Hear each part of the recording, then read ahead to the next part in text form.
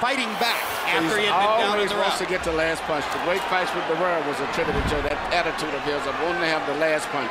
Letting his hands go, Eric Morales threw 80 punches in the second round, but Manny Pacquiao throwing only 55, landed 24, 3 more than Morales. So Pacquiao a little more precise, and you won't often say that. Normally he's just throwing because he is a noisy storm in the ring.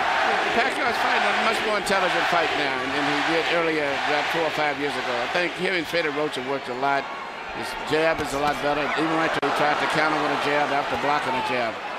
Pacquiao landed a right hand upstairs. Eric Morales got to his body with the right hand. Pacquiao much more focused on landing his jab in this fight than was the case in the first 2 fights. Solid left hand, backs Morales up, crowd loves it.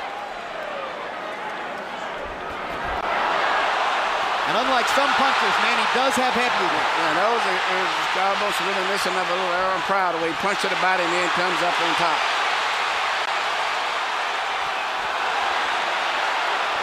Eric Morales, not afraid to fight with one of the most dangerous punchers in the sport. Eric Morales likes to get that last punch in. He has the kind of will that allows some men walk over hot coals. The right hook, the punch that... Hard right hand, stun Morales. Pacquiao's all over him. Thinks he's got a chance. Morales slightly staggered after that last left hand. And down he goes. Solid left hand shot by Pacquiao, who did not like Morales saying that he didn't hurt him with punches in the second fight. Pacquiao was insulted by that. He said, okay, I'll hurt him this time. But he's a fighter. He's going to fight still. He's not going to try to run out of place. What is the referee doing?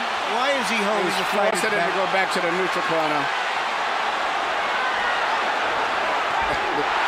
Oh, what a solid left hand by Pacquiao. It's hard to imagine how Morales can last long against this. Well, until he goes out, he's going to be fighting all the way down. He's not going to back up. What guts by Morales! He strafes Pacquiao with right hands, even while on unsteady feet. And he is hurt. And he holds on for one of the first times in his career.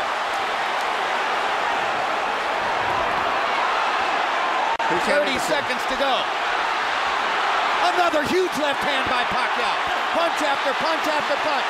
And he wants to finish Morales right here.